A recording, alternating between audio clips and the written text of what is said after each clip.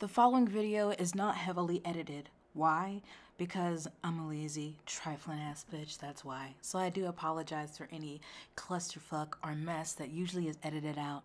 I truly didn't have the energy. Hope you enjoy. Viewer discretion is advised. Hey, hi, hello. Welcome back to my channel. My name is Jess, and please ignore any mess that you can see or this setup. Yeah, it's cloudy today, so I have my light on. I am going to film this. You're gonna see my screen for most of the time, and I'll probably be in the corner or may pop in, but we are here to talk about Book CommuniTEA, where I try to keep you abreast of the shenanigans in the bookish community. It's obviously January, so this is really a wrap up of December, but also a couple of things from January or some updates that I just looked up for things that did start in December or things that just happened. So we have much to go through. I have organized it into some sections and I wrote it down. So we'll start out with the hot goss, just like quick little topics or quick little updates that don't have like much to say but are worth noting. And then we have some cyclical topics, so things that we continue to talk about that came back up again, that I'll just talk about for a moment. And then on to the bigger things, and not saying like they're more important than something else, just there is more to go through. I haven't talked about it before, or there's, you know, more information about it to share. As always, I'll have any links to things that I have on the screen listed down below. So I was paying for a subscription in New York Times, and and then I saw that I could read these articles without paying that $4 a month. And so I have a Mac. So on Safari, you can just put your browser into reader view and read the New York Times articles, because some of those will be listed down below. And can I side note that it is very annoying in the year of our Lord 2022 that these companies make it so hard to unsubscribe. So I subscribed to New York Times and it was being drafted every month for my PayPal account. But then when I went to unsubscribe, they're like, oh, you have to call this number and do this, and it's this number in the United States, and I have an Italian phone number and all this. And I was like, are you fucking kidding me? And so you know what I did? I canceled the subscription payment on my PayPal. And then they tried to renew and they're like, something's wrong with your payment. And I'm like, ain't nothing goddamn wrong with my payment, boo-boo. You ain't getting my $4 no more. So anyway, all those links will be down below as always. But you know, before we start, how about you hit that like button? I would appreciate it. You should subscribe. And yeah, so let's get into it. We have much to cover. Wait, before we get into it though, I have to give a shout out to the sponsor of this video, which is Surfshark. I have talked about Surfshark for a while, and that's because I love them. I use them. I have used them the entire time I've lived over here in Italy. Whenever we leave, I will continue to use them because they're amazing. They're a virtual private network, or VPN, and they are so affordable. It kind of doesn't make sense how cheap it is, but don't think about that. Just purchase it. So virtual private networks, the main reason I got one, honestly, was to watch my favorite shows, because I'm obviously, my IP address is registering in Italy, and I wanted to use Italian Netflix. I wanted HBO Max, okay? I wanted to watch The Nanny, Disney Plus, Hulu, okay? And of course, I'm not gonna lie, that's my top reason for having it, but it does so much other amazing things, like keep your information secure on your own internet at home, and especially when you're out in public on that public Wi-Fi. Those things can be sketchy. It really opens you up to some danger, so it can protect you then. And because you're an amazing subscriber of mine, if you use my code, which is Owens, O-W-E-N-S, let me tell you something. You get 83% off and 3 months free. Just do it. I mean, honestly, it's ridiculous. 83% off for 3 months free? Yes, with my code, Owens, O-W-E-N-S. Of course, that will be linked down below in the description and in the comments, so check them out. Thank you to Surfshark for sponsoring this video, but let's get into the mess. There's so much. Okay, so we're gonna start with our hot goss. Again, just a rundown of some topics here. And so for our first, oh wait, did I put them out of order? Don't be looking at my, don't look at the screen, y'all. Oh my God, it's out of order. Oh no. Oh my God, hold on. Okay, okay. So I did a video a few months ago, a few weeks ago. Honestly, I don't remember, but obviously one of the big 5 publishers, Penguin Random House, is trying to purchase Simon & Schuster for like $2 billion in cash, which is ridiculous, and would take us from 5 major publishers down to 4. And we don't need that. So the Department of Justice, the United States Department of Justice, has filed a lawsuit. And I did a video, I'll link that below, that had whatever information was available at that time. But now a date has been set for the trial, which will be August 1st, which is far away, but I'm sure it'll fly by because what is time? But their lawsuit is to block this merger. They were basically citing, is it like antitrust laws? Again, all that information's in that video, and there were some really great comments of people who are in law or like had more information that they shared down below the video. So it said the key dates, they have until April 15th to have their discovery finished, and then experts, so I guess if each side is calling an expert, has to be finished by June 21st. Pre-trial briefs, July 15th, and then pre-trial conference, July 25th. The trial is set to start August 1st. So any other information that comes up, I am keeping a close watch on this because I really need the Department of Justice to win. We do not need Penguin Random House to be able to buy Simon & Schuster. There's so many reasons why it's bad. Again, the video will be linked. Please go watch it if you have any more questions, but I'll keep you guys updated on that as more information comes out.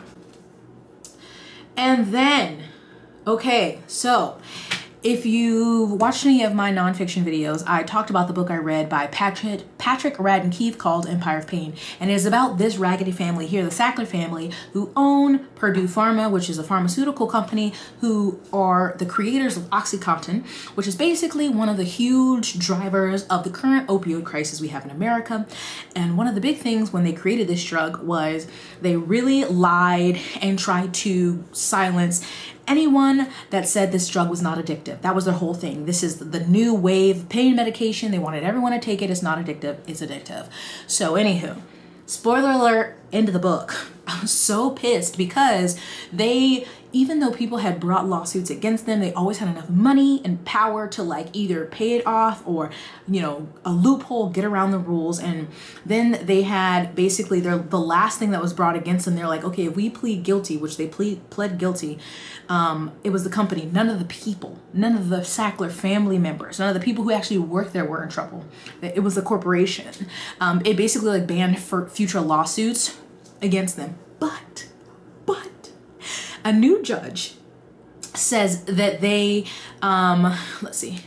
So this judge, Colleen McMahon of the U.S. District Court for the Southern District of New York, said that the settlement, part of a restructuring plan for Purdue approved in September by a bankruptcy judge, should not go forward because it releases the company's owners, members of the billionaire Sackler family, from liability in civil opioid-related cases. So this was, whenever this was, because it said Thursday evening, okay, end of December, so December 16th, she went through a painstakingly negotiated settlement between Purdue Pharma and thousands of state, local, and tribal governments that sued the maker of the prescription painkiller OxyContin for the company's role in the opioid epidemic, saying that the plan was flawed in one critical area. So they basically were siphoning money out of their company and putting it away so they had money. And so when all these lawsuits came against them, they were like, oh, we don't have all that money, but you can have this little bit of money. We're filing bankruptcy. And then within this thing, they were basically like taken off the, like going forward, no one was going to be able to sue them in cases like civil cases like this. And now this judge has said, haha. No. And I'm so happy because again, it was their company. They had their millions and they're living great and they need to pay. And so I can't wait. I hope people sue these motherfuckers into the poorhouse. Fuck all of them. Fuck all of them. I hope they go broke. So any more news on that, I'll keep you updated because there is hope. Thank you, Jesus. All right, moving on. I know you didn't see this little thing right here. Bam, reader view, bitch. I'm not paying for that. So, former governor and disgusting fuckboy Andrew Cuomo had a memoir, right? So he had a coronavirus pandemic memoir. I didn't even know that.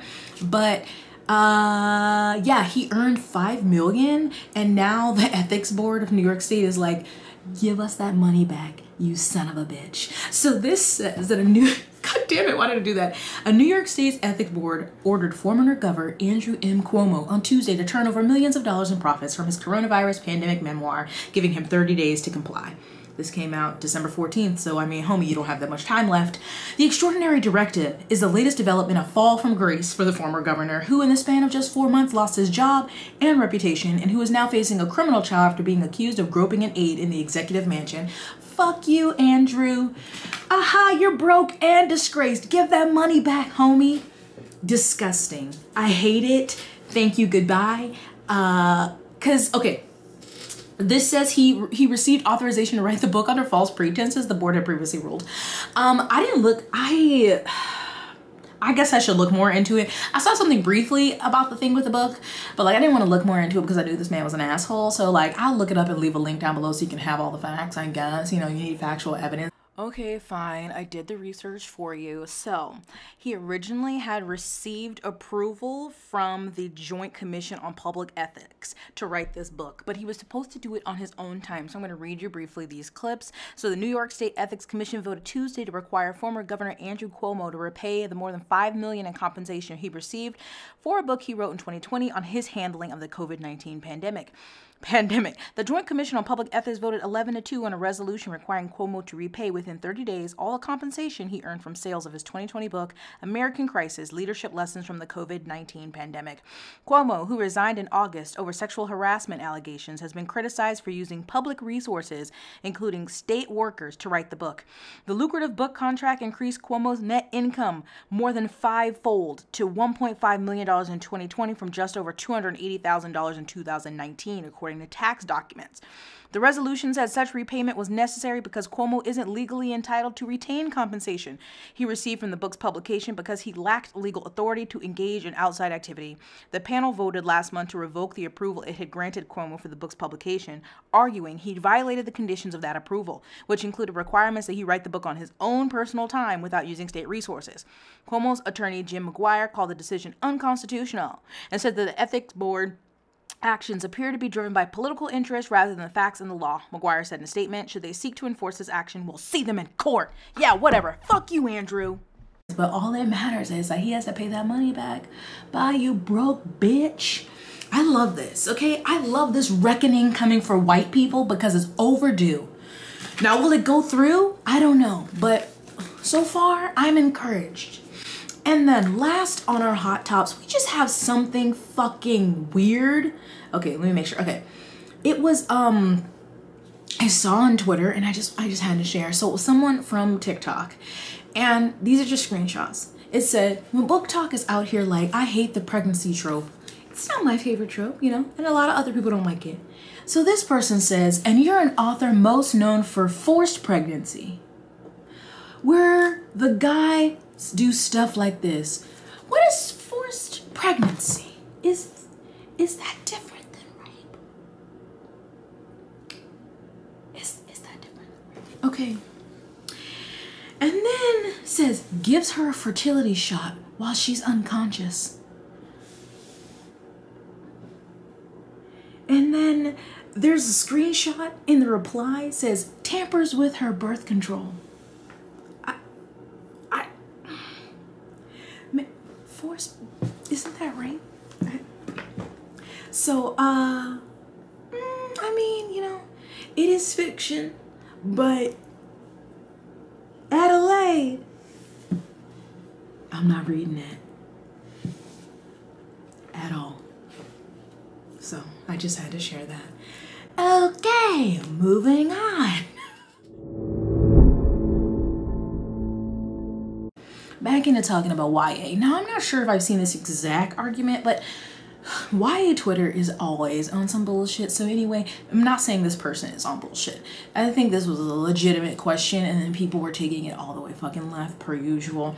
So the original post says, it seems like everyone I follow, mutuals or not, is losing interest in YA, young adult, at the moment. And I cannot tell if it's just I follow people in my age demographic and it's a natural taste progression, or if YA is objectively getting worse, maybe both.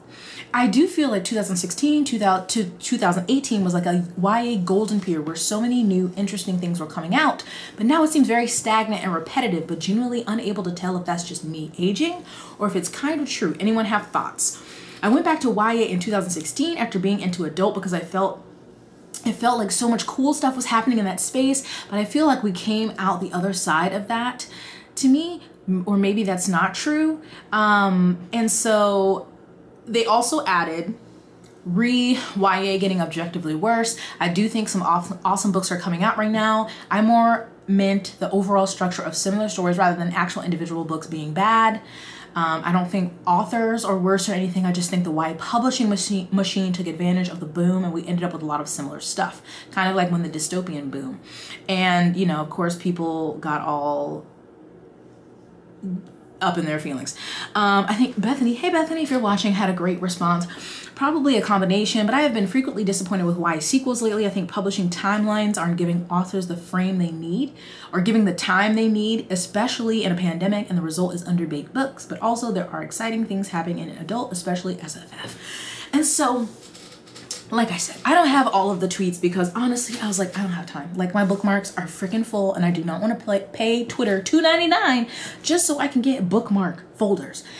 It's ridiculous. I love Twitter, but that's shady, okay? Y'all have enough money. Anyway, so of course so many people took this as like, not this person saying YA is terrible when all these different diverse authors are getting published. They didn't say that. They didn't say that. I think there's also a tweet somewhere saying like, I don't know, they created like a diverse book club or something. Basically, that's not what they're saying. And I feel like, obviously, I've been out of the age parameters for young adult books, but I still find some occasionally that I enjoy. However, I will say 2016 to 2018, I definitely was reading more of them and enjoying more of them than I am now. And I think it can be a combination of age and the books. I do think that they're just being like, I know there's a lag in time between someone like signing and a book releasing. So like maybe they signed a bunch of people at once, all these books are coming out. And that's not to say all of the books, especially if there's so many by non-white authors coming out, non-straight authors coming out, that they're all inherently terrible. But I do think a lot of them have great promise or great premise, and maybe they're not given enough time in like editing and developing the story, or a lot of them are similar stories. So yeah. I'm not going to spend too much time on this because I swear YA Twitter has something to say every other day, but it was just an interesting conversation started, and I really liked Bethany's response. I really do think it's more so on the side of the publishing industry and not the authors themselves, because there's so many cool premises, and even some I've read or heard other people read, and they just don't seem like they get enough time, especially more like mid-list books. But even some of the ones they push a lot, it's like y'all are spending a lot of time marketing this book. The covers are beautiful, getting blurbs, but like, are y'all not spending time with like the writing development? I'm not a writer because writing is hard. So like, someone has a great story. I don't know how much of a story you have to have written before you get signed. I don't know any of that. But let's say this person has this story, they have like a first draft, they're interested, they get signed. But like, I feel like they're not going through enough of like edits and like, maybe you can develop this story a little bit more here. Maybe you can develop this character a little bit more here. They're really doing like exterior work to get it to sell. But like, I want to buy the book and love the book. I want a beautiful cover and beautiful inside. And sometimes I don't feel like those always line up. So yeah. I think two things can be true: that publishing is pushing out too much and not giving enough time to the books, and that we're aging out of enjoying a lot of young adult stories. But still, because there's still middle grade stories that I love as an old ass person. So I'm gonna blame publishing more on this one than me. But anyway, that was a couple days on Twitter. Right at the end, December 29th. Wow, going into the new year, I was like, oh my God. Get it together. And then back on the other thing, I don't think I have a screenshot of it here because there's multiple, but the worst of list. Oh my God, I'm so sick. Every year, of course, because everyone does their end of year videos, which is my favorite time of the year. So people do best of, most surprising, most disappointing, worst of, their top 10, top 20, whatever. All those end of year videos that everyone has been doing, is doing through January. And of course, here come the little crotchety bitches being like, you know what? Oh wait, I feel like I have a tweet somewhere. Here's my worst books list for the year. Worst book list. Fuck you. Sadie, please, okay? It's just like, if you don't like them, don't watch them. Especially as an author, I wouldn't watch them. Now, I think Zoraida Cordova had a tweet that said something like, it's really disheartening or like feels weird to watch an author make a disappointing worst books list of the year. I don't know who she was referring to. I was like, girl, tell me who it is. And there was different discourse on that. But this always happens. And then there was someone else who was like, if you don't like a book, don't write a review. Don't tweet about it. Don't make a video about it. What? Are you out of your fucking mind? Sometimes people find books they love from books other people hated. I've done that. I'm like, oh, you hate these tropes? I love these things. And it's happened for people under my video. And I'm happy for you. I make a video ranting about a book I don't like. And one, it's cathartic and fun, and then I love getting people's responses like, I loved this book, but your take was funny, or I didn't read this book, but what you hated I might like. It's literally not a big deal unless the person who makes a list or video or Instagram post, unless they tag the author or like send it to an author, that is when it's not okay. But someone just going through and ranking the books they read in the year, so are you, then I feel like in that same vein, if you have a best of list, you shouldn't post that either, because that means that every book you read didn't make it on your best of list. So isn't that wrong too? Like, cry me a fucking river and get over it. It's ridiculous, but it happens every year. This happened last year. At least this year they're not ganging up on Gavin, because we would have to fight some hoes. But it's just, it's absurd. And I don't know if people like schedule these tweets. Like, they're like, oh, it's almost the end of the year in November, and they type out this tweet so it can be tweeted in December. But like, fuck y'all, okay? You don't like it, don't watch it. But please do not tag, do not send authors negative review. Actually, I feel like unless it's a 5-star glowing review, you shouldn't tag author. Not even in 4. No. No. And now on Instagram, apparently if you tag an author in a post, they get like a DM or something, or if you tag a person, I don't know what the hell's going on over there. But anyway, do not send any kind of critique to an author unless you're like 5 million stars is the best thing I read, tag the author. Or if you just say you loved it, like sometimes I'll read a book and be like, oh, I loved it, and tag the author, but I don't tell them the rating. And on Goodreads, maybe I gave it a 4, but I'm not gonna tell them that. I don't know.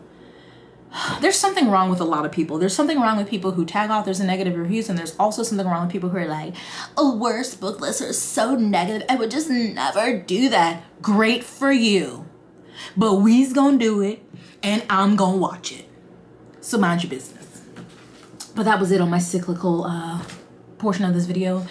Unless I missed something, which is possible, because sometimes I just be muting people and I can't take it anymore. So, moving on onto our final section. So, we all know the Hugo Awards, very important awards in the sci-fi fantasy world for adult authors, and they happened at the end of December, and then S.A. Chakraborty, or Shannon, who wrote the Daevabad trilogy, which I love, tweeted something very troubling about the Hugo Awards. So she said, I know Twitter is where nuance goes to die, but it is both possible to say this weekend's Hugo Awards were a great night for marginalized creators, many of whom knew nothing about its sponsorship, and that Raytheon should have had absolutely nothing to do with them. I'm probably going to regret tweeting this. I know people, many of whom I respect, worked incredibly hard to put DisCon and the Hugos together. I know it's changed hands and the process was chaotic. I didn't even know it had sponsors, but Raytheon, let's talk about them. They are one of the largest military defense contractors in the world. They actively interfered and pushed to continue the absolute brutal war in Yemen. Their weapons and systems are directly linked to the death of scores of innocent people. I'm sitting here typing and deleting tweets, wondering which tabbed article referencing the gruesome deaths of children will be enough to keep all the tech companies have had some bad history replies from coming, and honestly, I don't know what to say. I don't know who approved this. I don't know how extensive Raytheon's involvement was. It would be helpful if DisCon would reply to some of the messages being sent. The majority of attendees I know basically found out during the ceremony and did a what the fuck just happened. I have no doubt people would have pushed back if this was public knowledge during a time that arrangements could have been changed or frankly made different decisions if the sponsorship remained. At least I hope so, because damn, some of the combos I've seen are disheartening. I don't know what else to say. Elements of the American SFF field have always had a fucked up relationship with the military industrial complex, but really, Raytheon? Still typing and deleting tweets, but I will say this. Publishing has thrown a lot of what the fuck moments my way, but make sure one of the most prestigious awards in my industry isn't being sponsored by a war criminal before accepting the nomination. This shouldn't have happened.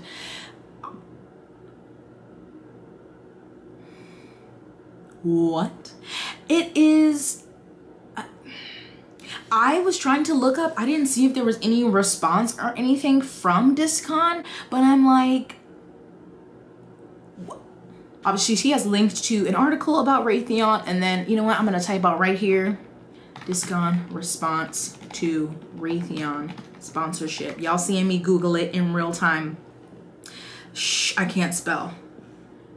Ooh, let's see, what's this? Open link. Okay, maybe I was looking for, the Hugos separately. They're part of DisCon, was like, I guess the convention. So, ooh, this is why we always look up stuff. When was this put out? Signed, Mary Robinette. Ooh, I know that name. I don't see a date on this, but I'm assuming this is for. So this was the 79th World Science Fiction Convention. That was December 15th through 19th. So, statement on DisCon 3 sponsorship. I am Mary Robinette Cole, and I was the chair for DisCon 3. I take full responsibility for accepting Raytheon Intelligence and Space as a sponsor, and I apologize for doing so. The decision tree that led us to this point is filled with branches that sound like excuses for my own culpability. At the root of it is simply that in accepting funding from Raytheon Intelligence and Space and partnering with them for the members' red carpet event, I was wrong. That choice has caused harm and damage to people. The finalists who were unaware, the people in our communities, the members and staff of WorldCon who trusted me to make good choices. I am sorry that I let you all down. DisCon 3 is making an anonymous contribution to an organization dedicated to peace, equal to the amount we received from Raytheon. I am also personally contributing to the same organization. The delay in responding added to the distress that we caused. For this, I ask your forgiveness. We needed to have conversations that were slowed by post-convention travel. For the past several days, we have read your comments in email and in social media. Thank you for sharing them with us and trusting that you would be heard and taken seriously. Your honesty and sincerity are what make our community a better place. Future con runners can avoid our mistakes by developing a sponsorship policy for your organization that reflects the values and concerns of our community, creating a robust plan for doing due diligence on potential sponsors, creating a mission and value statement against which to measure actions. We did none of those. Our code of conduct says that DisCon 3 aims to build an inclusive community for all fans. This sponsorship did not achieve that goal. I cannot erase the harm that my actions caused. This happened on my watch. It is my fault, and I am deeply sorry for the pain I caused. I mean, they acknowledged it, and I guess you need money to do everything, right? Like, I don't always think of that, so they obviously need money to put on this event, and they accepted that money from this company. And maybe straight off, they just thought, like, intelligence and space, and they're like, SFF sounds great, makes sense as a partnership, and maybe didn't look into it, you know, to be fair. Right off the bat, I didn't know what Raytheon was, so maybe they just went with it, saw, you know, space and intelligence and like, sounds cool. But also, when you're in charge of something that's, you know, this important, this big, you kind of need to do a quick Google on these companies. So at least when I saw Shannon's tweets, a lot of other authors were tweeting about it as well and hadn't heard anything back. So at least now there's a she did make a statement on behalf of the convention, and hopefully that won't happen again in the future, because yikes. But yeah. Actually, I would love to know your opinion. What do you think? Do you think that was wrong of them to have it sponsored by them, or you don't think it's a big deal? Y'all know I want y'all. I know you're gonna give me your thoughts, but just to make sure, I want to know. Please let me know. Okay, so moving on here.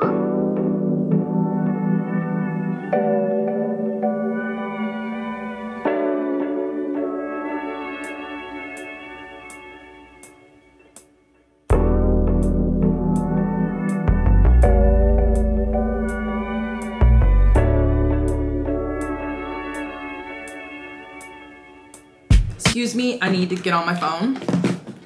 Wow. So, Ruby Dixon, who has written The Ice Planet Barbarians and plenty of other books, but Ice Planet Barbarians took TikTok by storm last year and really blew up. I think those are independently published books that are speculative romance featuring hot blue men that I'm going to read this year. There was a post, and it was apparently that her books all got pulled down from Amazon, like with no notice, no reason why. And she has a lot of books, and you know, a lot of them have sexy times in it. I think most have sexy times in them. So this was shared on Twitter, and of course there was a lot of like outcry and like, what can we do, and whatever when this happened. Not whatever, but just a lot of things, right? So I did go on her Facebook, and now her books are back up. So her latest post was just a quick update. I spoke with Amazon, and it was definitely an error that my account was taken down. They were absolutely lovely about it and very apologetic. We're still working on restoring a few things, so please give me a few days to get paperbacks back up. In addition, the pre-order for Dark Fire might be futzed, and I might have to create a new one. So we scooted the date out, and I might have to cancel the old and make a new. I'll keep y'all posted. In the meantime, I hope you all have cake, because Lord knows I have stress eating all of mine, LOL. So really great that this happened. I think really great that her books are back up. And I cannot remember, but I feel like this happened in a previous community video with authors or like a press. Maybe a small press got all their books taken down, but they had enough of a following and enough people like contacted Amazon and everything that they got their books back up. But conversations that were happening on Twitter was everyone always doesn't have that much support. Ruby Dixon has been writing for a long time. She has a lot of fans, other authors that know her work, a lot of people who can, you know, like go to bat on her behalf, contact Amazon on her behalf. All indie authors do not have that. And like what's going on when these random things with, sometimes apparently it's like their bots or whatever that are maintaining the websites just see something and like decide to take it down. And what happens when you don't have really that power and it's just you trying to find to get your stuff back up. So this is not the first time it's happened, and it's just like, why is this continuously happening? And I don't know the reason. So I did see a tweet by Nova, yes, that said, why are authors getting banned from Amazon? Because of SESTA/FOSTA, which are two acts that were passed during the Orange Cheetos time in office. So they said any books including sex, sex work, or information about sex or sexuality can be targeted by SESTA/FOSTA as they are filed as pornographic material according to the laws. Smut is porn, period. There are supposedly anti-trafficking laws that in reality affect and target any kind of sexual activity or speech online. Ultimately, it limits Section 230 speech laws and the First Amendment. And so it has affected a lot of people: sex workers, queer people, human rights activists, massage therapists, sexual health educators, digital libraries, authors, historians, artists, visual aid works, fanfic libraries, trauma discussion forums. So I was looking this up because I like heard of those acronyms but didn't know much about it. But of course, I am not gonna go down this road here because it's a long road. But if you know anything about like right-wing people and you talk about any kind of human rights, their thing is like, how do you care about any of this, but you're not thinking about all the children that are being. And I do not say this because I do not believe it does not happen, because it does, but that's like their end all be all. That's the only thing that's happening in this country, and y'all aren't paying attention to it. It's very, that's like their one singular focus. So this, I mean, I don't want to scroll back up, but I had to see it, so you had to see it. Look at this. Anyway, so this was written in July 2018. So this article I'll link, of course, down below. It goes through all of the things, like what it's intended to do, what it's actually doing, who it's hurting. So I was down here. Where is it? Now see, I shouldn't scroll back up. Who are these people? So whatever, I don't want to see the people. Okay, what it actually does. And so if you're old like me, you know that Craigslist used to have like personal ads on it where people could like meet each other. There was also something called like Backpage where people would like meet up with people, you know, for adult activities and such. And so their whole thing is like all of these websites like this that allow people to meet people and hook up that are not really regulated, or not like Tinder or something, are places where people get trafficked, and not to say that they aren't. And so these laws were created to kind of protect that, but they started out more narrow and then kind of spread in their scope and really target a lot of just sexual things that have sexual content on the internet. I remember a few months ago when something was happening with OnlyFans, because a lot of sex workers are on OnlyFans, and it was something with banks, like I forgot exactly what it was, but I'm sure some of you remember. But so this act is saying that it really, because it's not like people behind the screen, right? It's like some computer system or whatever that might just find something and target that and say, oh, this is like trafficking, and pull it down. And so that could apply to books that include sexual content, obviously, or, you know, erotica, romance books. So there's no proof that exactly what happened to Ruby Dixon, but it could be, because it's not the first person that it's happened to, and these laws have affected other things on the internet. So like this says, instead of directly targeting websites known to facilitate sex trafficking, the FOSTA-SESTA hybrid essentially sets up a template for broad-based censorship across the web. This means websites will have to decide whether to over-police their platforms for potential prostitution advertisement or to under-police them so they can maintain a know-nothing stance, which would likely be a very tricky claim to prove in court. And so obviously it sounds more like, you know, like dating websites and stuff, but apparently it goes into more of that. And again, if it's like by a computer system and algorithm, yeah, I don't know. This says websites are pressured into deleting content, whether or not it has anything to do with sex work. So again, I don't know how much directly this has to do with what happened with Ruby Dixon's books, but I mean, in general, I think it's a law that definitely is probably going too far, and I don't know how well it's actually working to do what it was designed to do. This article is really long, so I would highly recommend you read it. I haven't read through the whole thing yet, but I do want to go through the entire thing. Luckily, Ruby Dixon got her books back up, so that's what's important. And it's just worrisome. Like, the internet, modern day technology, like, provides a lot of, you know, I don't know, more freedom and more, it's not a level playing field, but obviously with like the internet and self-publishing, it gives more people an opportunity to get into publishing. But then also, if something like this can happen really quickly without any kind of reason, it's kind of troublesome. So I don't know. But I'm parched. I have one more thing on my list to go over here. I did have another thing, but I'm gonna do a separate little video on it. So if it's the thing and you're like, why isn't it in here? It's gonna have a separate video. And so my last thing is about this messy lady. And someone sent me this on Twitter a while ago. I'm so sorry, I just got to your message. And so there's an author named Alexandra Sokolov, and she basically is blaming another author who has a YouTube channel and gives out like advice about writing and like, you know, structuring your writing and stuff like that. Basically saying that this author was stealing her ideas, but the ideas are like basic writing concepts, but she just like talks. Let me explain this to you. So this started at the end of November.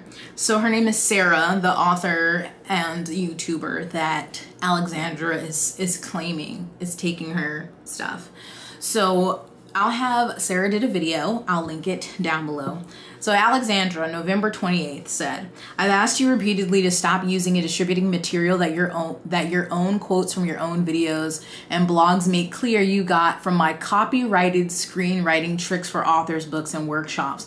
You're still using and distributing that material in what I believe are thousands of instances without crediting me. You've blocked me from commenting on your YouTube channel, blog, and Instagram, where you continue to distribute as your own for your own profit the work I've spent decades developing. You told your followers to ignore anything I've said and not engage in the negativity, as if my asking you to stop using material for your videos and blogs make clear you got from my copyrighted material without permission or attribution is negativity. But as long as you keep distributing material I've put my whole experience and life into without permission or credit to me, I'm going to keep calling attention to what you're doing and calling on you to stop. And there's a much larger writing community that's going to be intensely interested in the moral issues here, and a much larger audience of passionate writers, authors, screenwriters, and writers as organizations who will have a lot to say about what you claim you have the right to when the copyrighted material from another author's books. Is this really what you want to be known for? Let me take a screenshot of this mess so I can put it in the video. It's really a mess. And then let's see. I mean, she has really long posts. Like, here, I'm not going to read the next one, but anyway, essentially she's saying that Sarra is talking about things that are copywritten, like she has claim to. So Courtney Milan, our resident Twitter lawyer, I mean there's plenty, but also a romance writer, tweeted some things saying, just re-upping my generic advice that you should not sue someone for copyright infringement unless you can get someone who specializes in copyright to say that you definitely have a clear claim and the person you are suing has assets to make it worthwhile. Losing a copyright suit could easily cost you 6 figures to litigate, and you will then pay the person you lost to 6 figures under the attorney fee shifting provision. This is especially true if you claim someone is copying your ideas. Ideas are not protected by copyright. Please, I am begging you, sometimes what you need to spend your money on is a bottle of wine, not a lawyer. You can buy so much wine with 6 figures. This is what Alexandra Sokolov is saying is her copywritten material. Use of the 3-act structure. Even I know you can't copyright that. Suggesting people buy a notebook to record their ideas. Using color-coded index cards for plotting. Discussion of making lists. Using Harry Potter as an example of a hero's wound.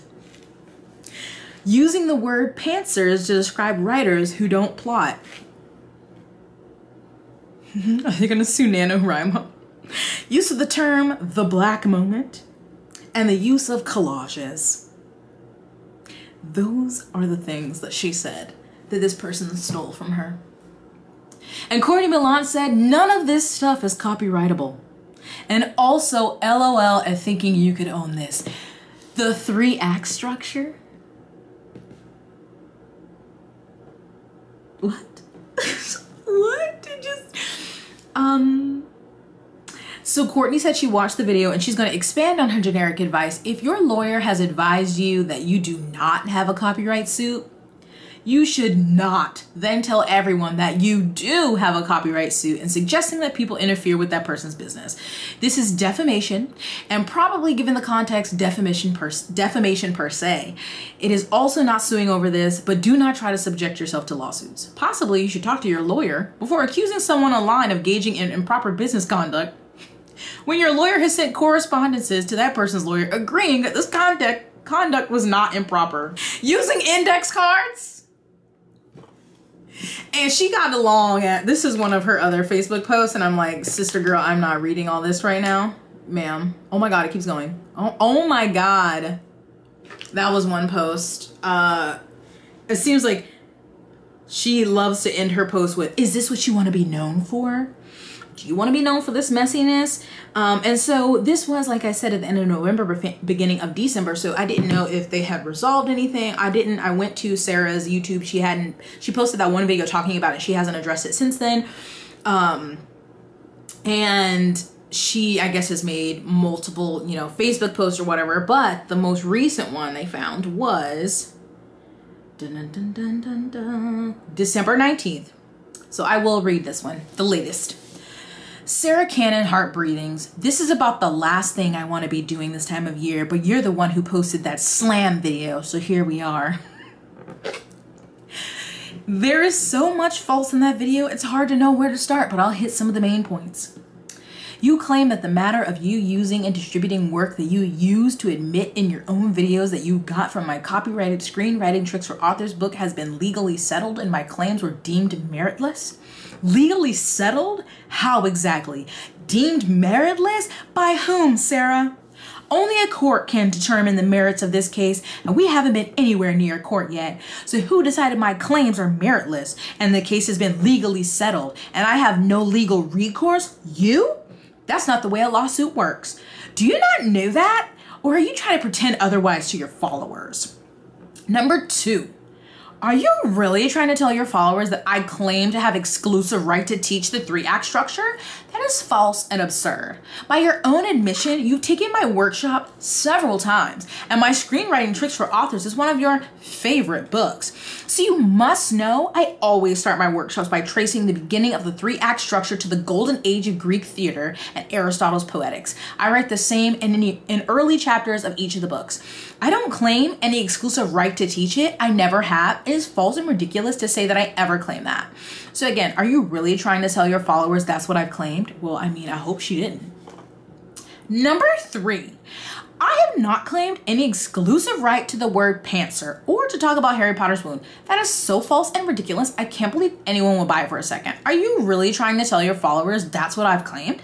Number 4, and are you claiming that somehow you don't know one of my main specific contentions is that you are using and distributing one of the core teachings of all my books and workshops, the master list method that I detail throughout all the books, and that you are doing it without permission and without attribution? You never ask permission to make your videos and blogs and workbooks about that and other methods from my books, but you at least used to admit that you got it from my screenwriting tricks for authors and that is the best way to get stories, ideas, and inspiration and that it changed your life. Have you somehow forgotten that I have repeatedly, specifically objected to you now distributing this method you got from my copyrighted material to thousands of people as a lead magnet booklet to build your business with no credit whatsoever to me?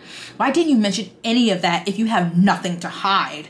Number 5, do you not know that your lawyer is claiming you have the right to use that and any method for my books any way you like? Unlike you, I will provide a direct quote. Oh my God, my battery's gonna die. BRB. Okay. My camera is like, girl, the dramatics are too strong. Okay, so the quote is, since Ms. Sokolov has no patent, anyone can use the method, teach it, discuss it, earn money from it, etc. Accordingly, Ms. Cannon has no need to ask Ms. Sokolov for permission to distribute or otherwise use the master list method. Even if Ms. Cannon happens to have first learned master list method from Ms. Sokolov, that does not mean that Ms. Sokolov owns any legal rights in it or that Ms. Cannon needs Ms. Sokolov's permission to use such a method. Just from that quote, it's clear that your lawyer knows this is not a debate about the 3-act structure or the word pantser or Harry Potter's wound. So why didn't you mention that what you and your lawyer are really claiming, that you have the right to use specific work like the master list from my copyrighted books any way you like and make money from it? Okay, pause. But didn't this just say that you don't need any kind of... It says, since Ms. Sokolov has no patent, anyone can use the method, teach it, discuss, and earn money from it. But she said, so why don't you mention what you're really claiming, that you have the right to use specific work, like the master list from my books, any way you like and make money from it. Literally, that's what the lawyer just said. You can. I'm confused. I'm really confused. If you really think that you have the right to do that with the painstakingly developed work of your mentor, that you have the right to and will use anything in my copyrighted books any way you want, why should any writer work with you? Why should any writer you work with think that you won't do the same to them and the work of their heart? Why should any author or any writer you work with think that you won't take anything from their books that you think you can use for your own profit? But maybe you're not reading what your lawyer is saying for you. Because what kind of author, let alone a writing, teaching, writing mentor, writing coach, would try to make the claim about the work another author has developed over decades? Now that you're aware of the shocking number of false statements you made in that video, I'm sure you'll correct them for your followers because you say you're interested in the truth and because writers aren't stupid. People will see and are seeing the inconsistencies. I am asking you publicly, author to author, and will keep asking that you stop using and distributing without permission or attribution work that you used to admit in your videos and blogs you got from my copyrighted screenwriting tricks for authors, hoping for a peaceful resolution to this in the new year. I again don't understand, but it's not illegal. Oh, there are comments. Anyway, of course, people were coming for her and attacking her, people who were fans of Alexandra Sokolov.